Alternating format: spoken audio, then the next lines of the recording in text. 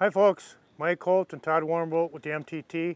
For 2015, the MTT has implemented a photo release tournament for Mille Lacs Lake only, the 5 events there. We call it the PRT format. I'll show you here quickly what the MTT provides for you.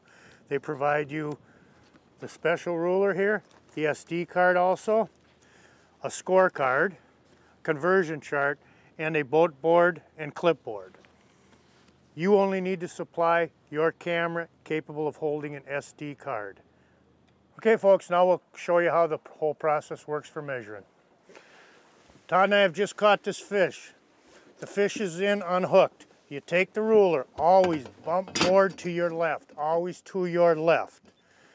Take the fish, and if you just remember belly to belly, the person on the measuring stick, his belly to the fish's belly. That's the left side of the fish. Slide it up till it touches. Both partners agree. Todd and I are agreeing it's 18 1/4. I'm moving my hand up away and away from the tail. Now Todd's taking the picture. Now if you're unsure a little bit, it's fine to take 2. Just make sure we can visually always see the bump, the nose, and the tail with the computers. We can zoom right in. And always take the picture wide of the hole so the whole ruler is there. At that point, once you're done and you've both decided on the length of the fish, pick the fish straight up like this to what we call the media shot. And then take a picture of it. There, Todd took the picture. Now the fish is released. Now you go to your scorecard.